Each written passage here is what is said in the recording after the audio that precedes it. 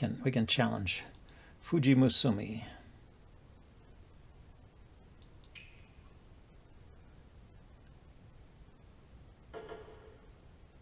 Let's say hello.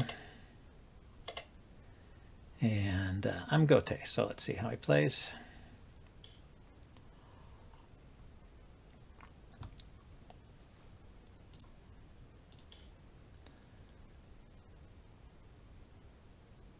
So just opening up the bishop's diagonal.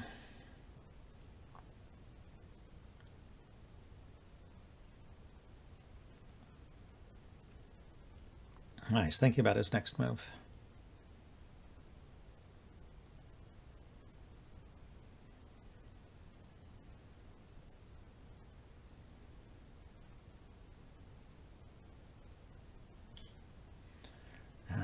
He closed the diagonal. Okay, so he doesn't want the bishop trade. At least not right away. Here, let's push the rook file pawn forward and see where he wants to, how he wants to defend this square.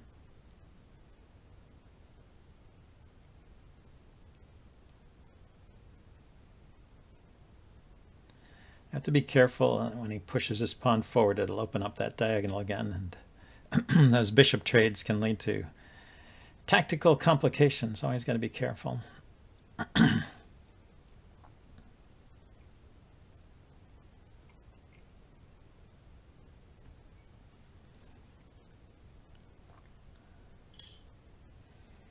Okay, I brought his rook over here to the third file. So if he had played this pawn forward, this would be a quick Ishida attack, but well, maybe he's going to play that forward on the next move. Now let's push again.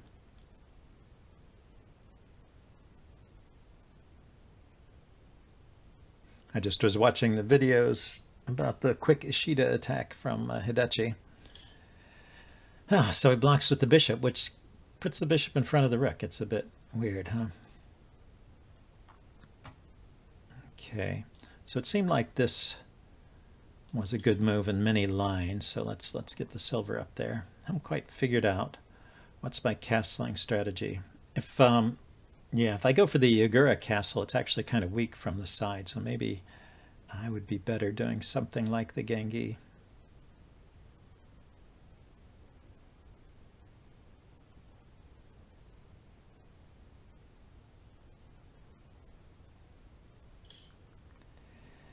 Okay, and he brings his silver forward. Yeah, I think I'm going to put this silver in front of the bishop so this this diagonal doesn't open up unexpectedly or suddenly. It can open now, but I can play bishop to this square.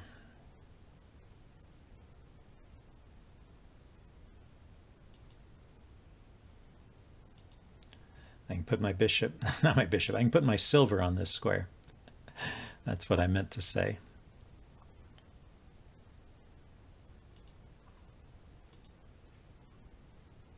So yeah, let's go ahead and do that. Then bring the golds up, maybe even the king. Just move it to the side.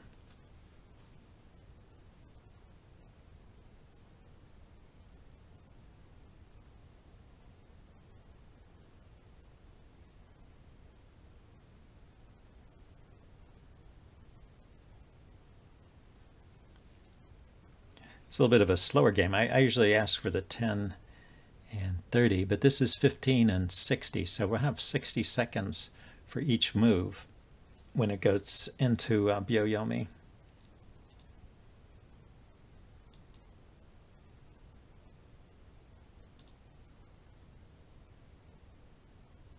Yeah, go ahead. I was wondering which gold to move first. I was going to put the golds here and here. But I thought, yeah, I would take the opportunity to move my king over one step and then bring the other gold up. So he's going for a Mino castle. And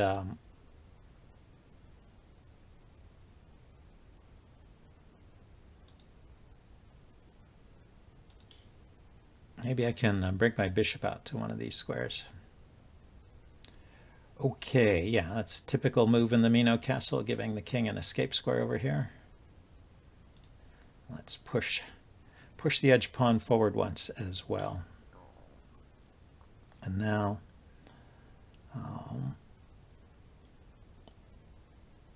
let's start pushing these pawns forward. The bishop might come back here to here. What did he do? He's repositioned his bishop over here. He's looking at this square, maybe looking at pushing a pawn forward over here.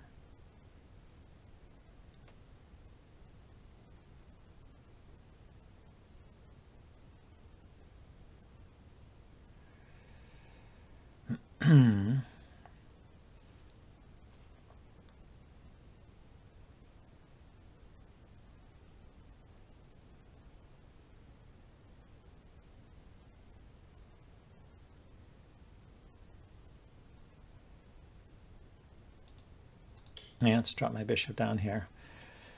It's looking in both directions, out this way and back this way.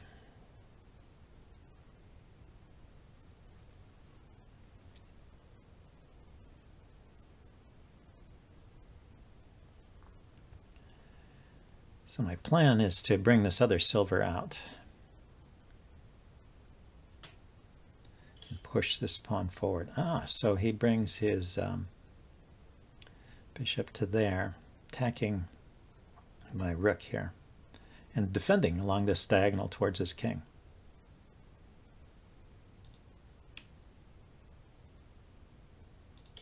Let's block with the silver, defended by the knight. Could also have blocked with the bishop, perhaps.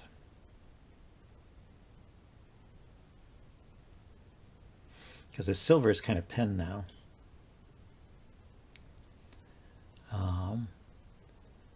But the silver can keep coming forward here.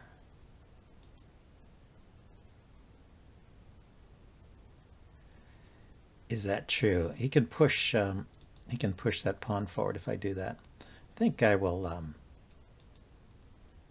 move the rook out of the way of the bishop there before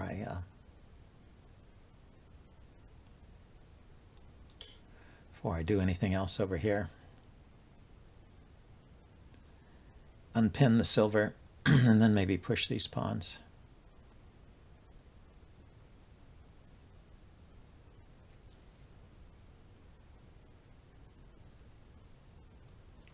And my rook is opposing his rook.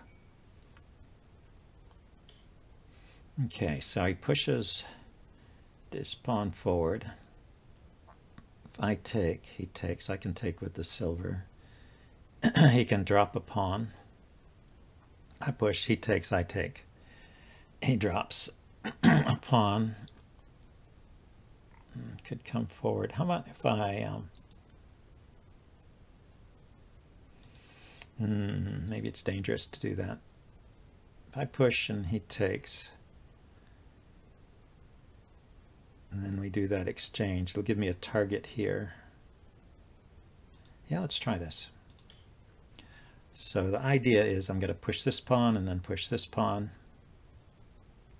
And if he takes both of them, then I'll take back with the silver attacking this pawn. And he does have the bishop looking at the lance along the diagonal there, but I'm going to ignore that for now. Yeah, he takes. Let's push again.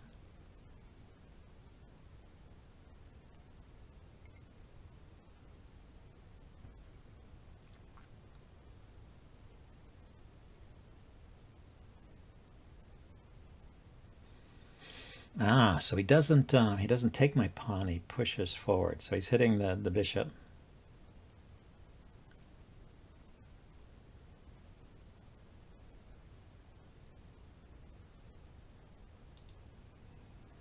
I can step aside over here, but then I'm in danger of losing this pawn.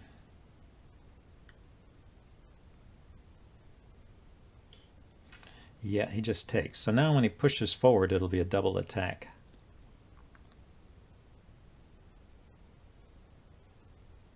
He pushes forward and promotes. I can take it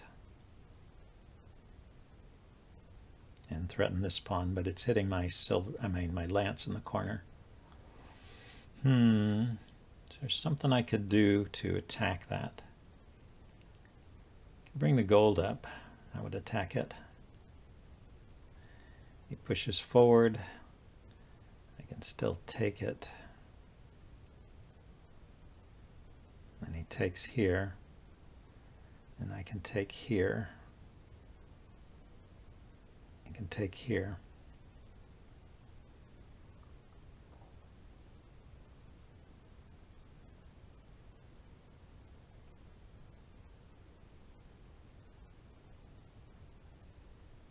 Yeah, looks like that was bad timing on the pawn pushes. Well, he threw in a nice intermediate move, that push. I wasn't ready for that.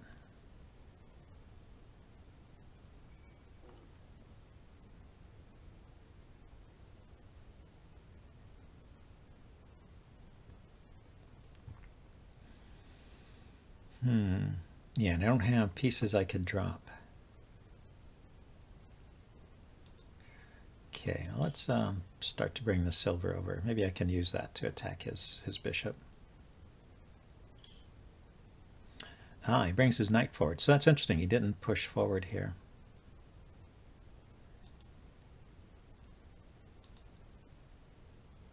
So I just go straight ahead. The silver can't go along this diagonal, so I can chase the silver off of this the bishop. With my silver, I can chase the bishop off of that diagonal, and then I can take this pawn. And yeah, he's hitting this silver.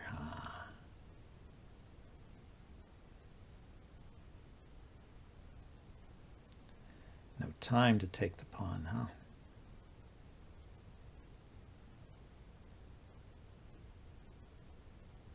No good retreating move or advancing move. His pawn covers this square. His bishop covers this square. The square is covered by the pawn. The square is blocked. So I can defend it with the rook. What's he going to do then? We will see. Maybe he just pushes those pawns forward. I can take them if he pushes them forward.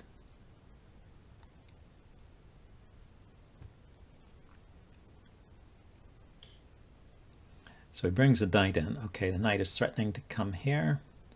So let's take this pawn.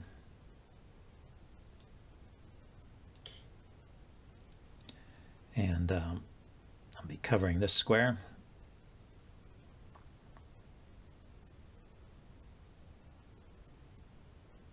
Although he wins silver for a knight. Oh, no, the knight covers that square too. Never mind.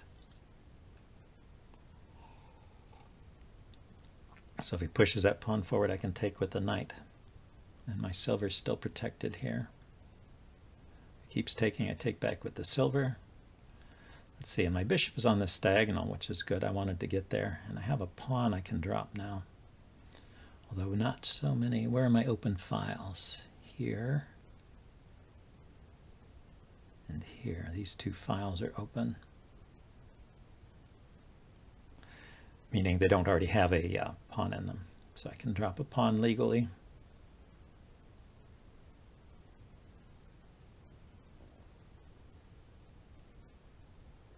Well, there is just silver up here, or pawn forward.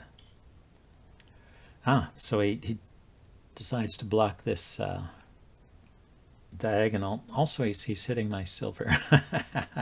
And the silver has no retreating squares. Okay, the silver went out on a limb and got in trouble.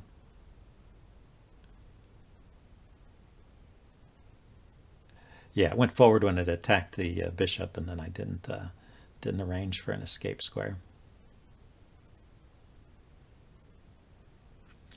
Okay, so I can take the pawn. He can take. I can trade bishops. Do I have a good bishop drop then? Checks on the king, attacks on the rook.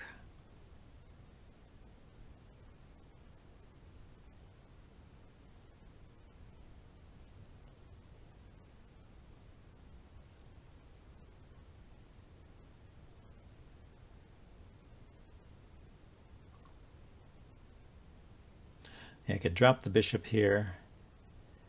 The rook moves, and then I could take the silver there, but the rook could move to defend the silver. And then my bishop is trapped in the back.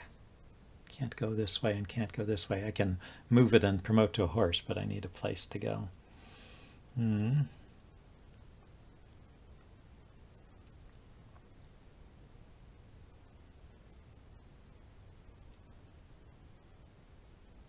Could drop a pawn here attacking his knight, I guess. Okay, well, I think this is the best I can do.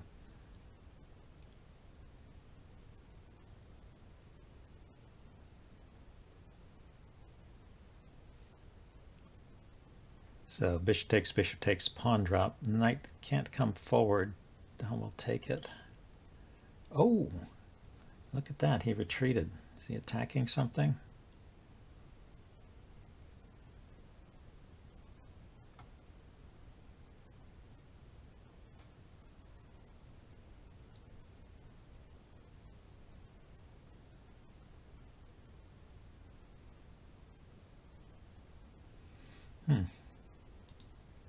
Okay, well, let's threaten something here.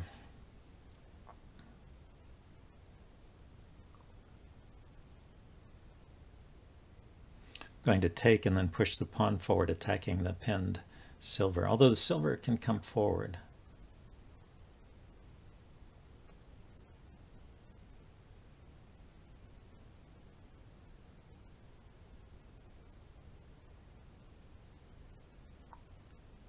Yeah, pinned silver is kind of a slippery piece, isn't it?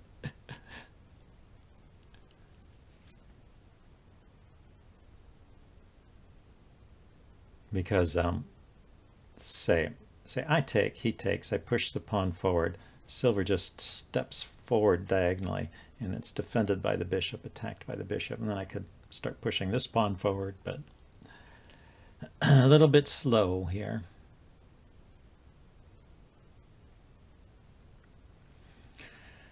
Let's see, do I have any good pawn drops to discoordinate him?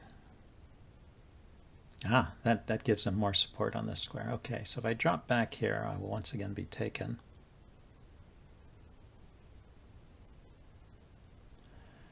But I'll take back with the bishop, hitting the lance and threatening the pawn drop here, attacking his knight.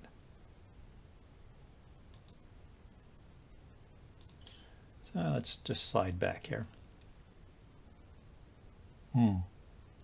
Left this pawn hanging. The bishop takes pawn.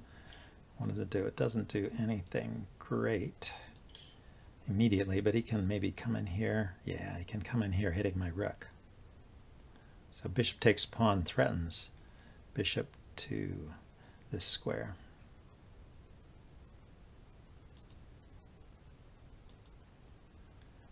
Bishop takes pawn, the threatening bishop here attacking my rook and promoting to a horse. That's probably pretty strong.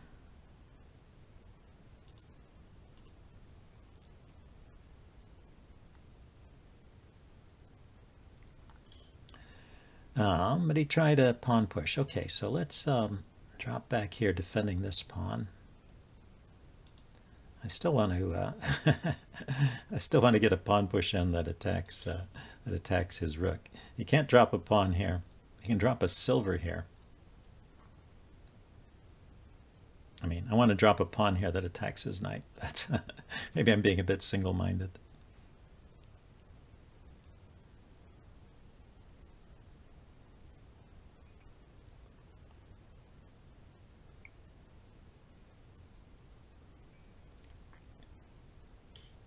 Now the pawn comes forward. Okay, so he's going to resolve this situation.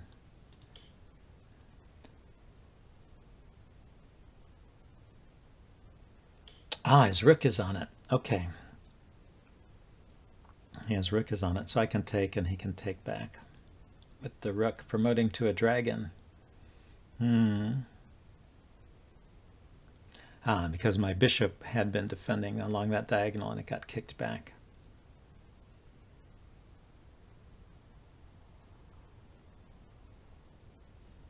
Yeah, that's true.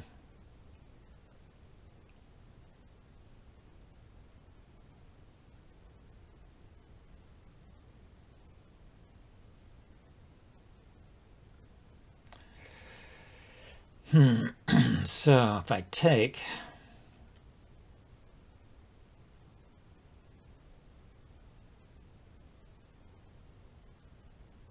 he just it's sort of inviting him in. I could step back, but he can keep pushing forward.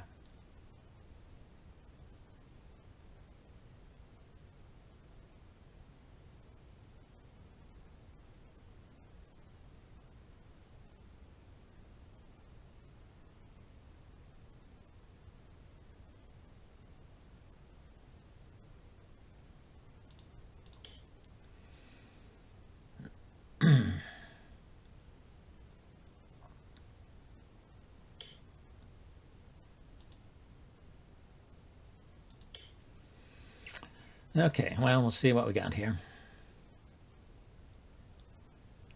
But he won, yeah, a couple of minor pieces there. I got a knight. Knight here is a possibility.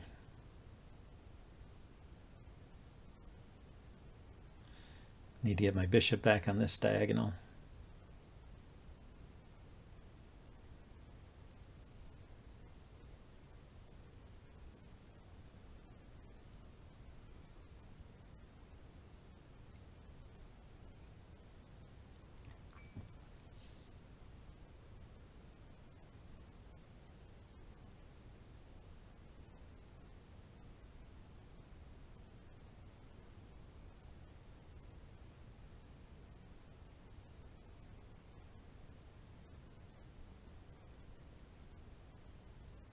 Yeah, he's got 2 silvers and a knight.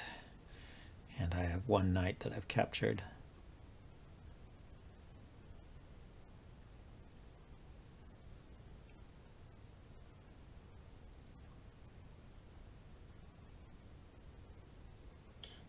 Where is, oh yeah, there's the 2 silvers. Yeah, so he's got, okay.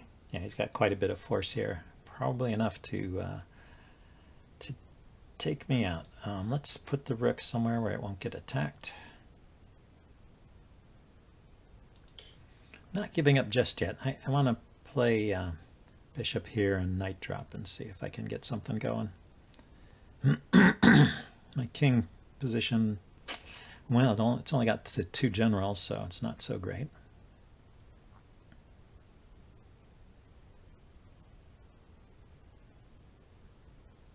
But he can't mate me immediately anyway, it looks like.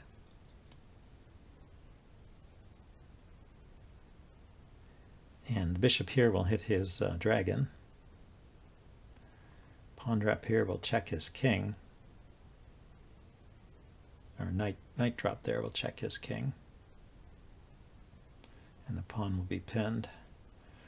But what's the follow-up? Having great follow-up here.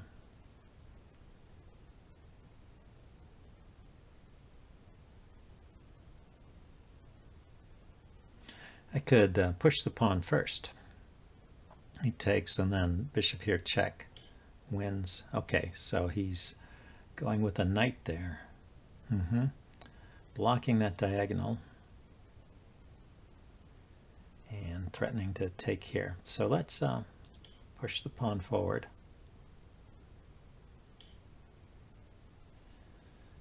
Yeah, so now if he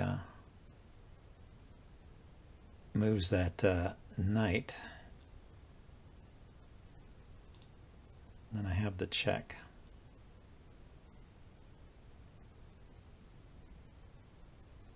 So let's attack the knight.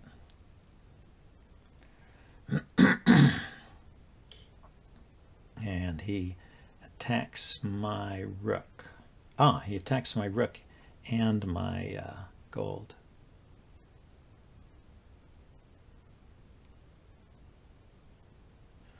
So I can give the check.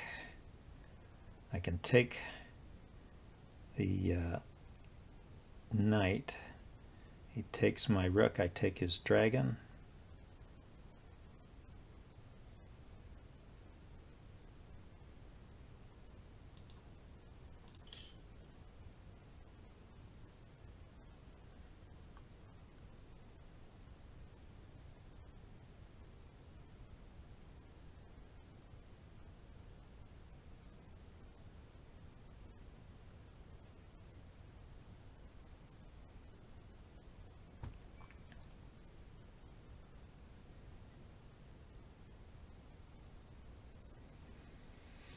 Yeah, he can move the king or he can block with silver.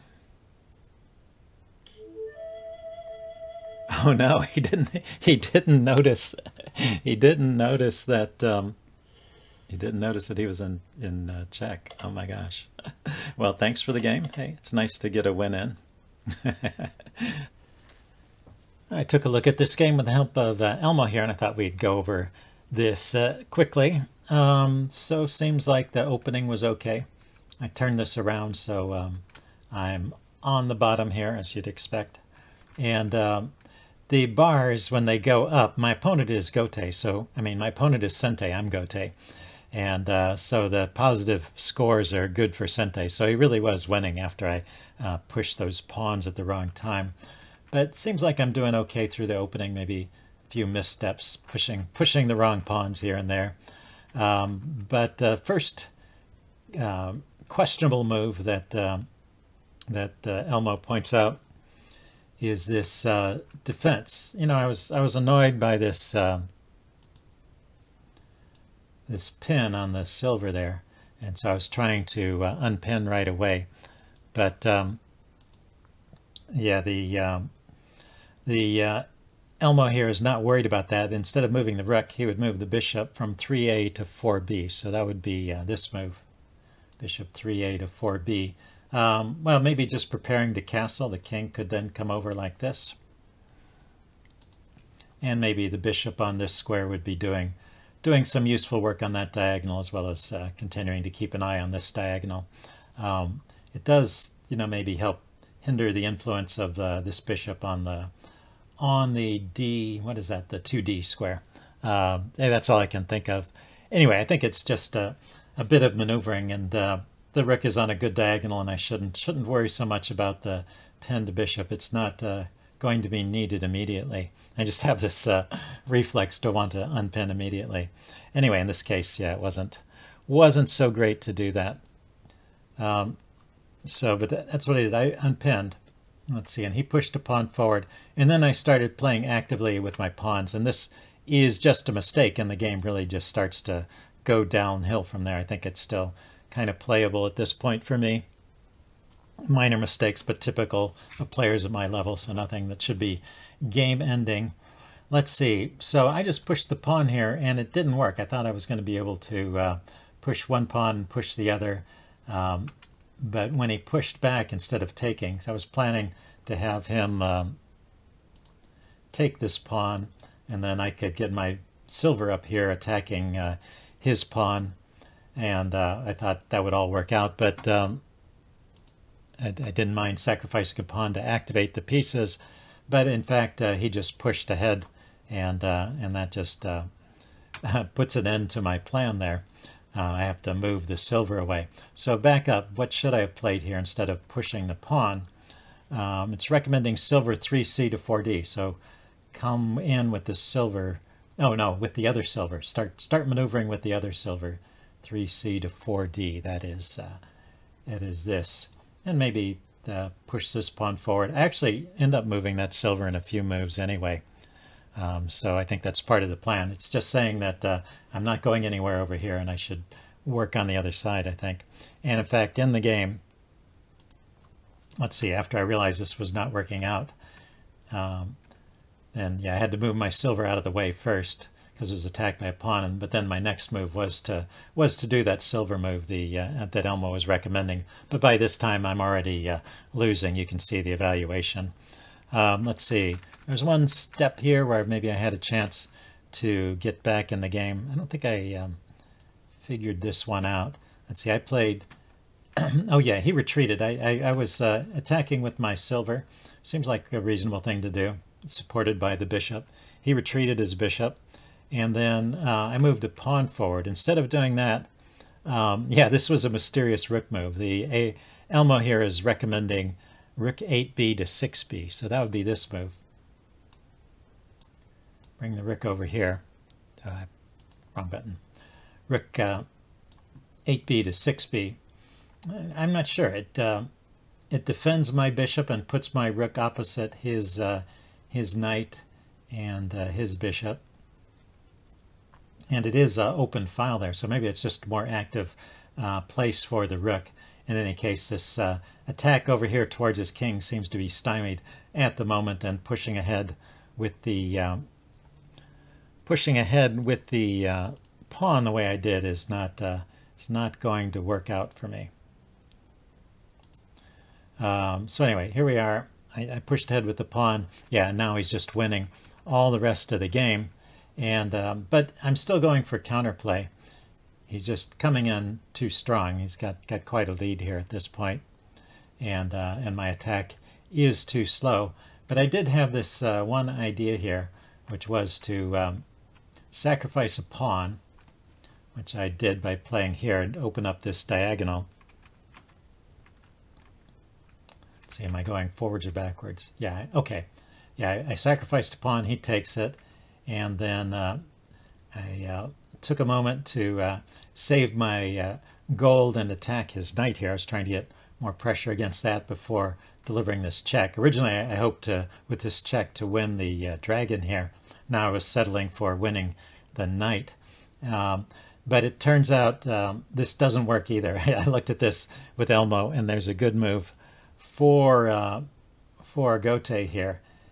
He just moves his bishop here. That blocks the check, and it also defends along this diagonal. So I can't even take his knight after that, and so he's just winning because I have hanging pieces. I have a rook that's hanging, and a gold that's hanging and being attacked by the silver there. So that was it. I just got lucky that he missed the fact that he was in check and made some other move, and then I won the game by illegal move. Anyway, it's fun. Hope you guys enjoyed it, and I'll see you next time. Bye now.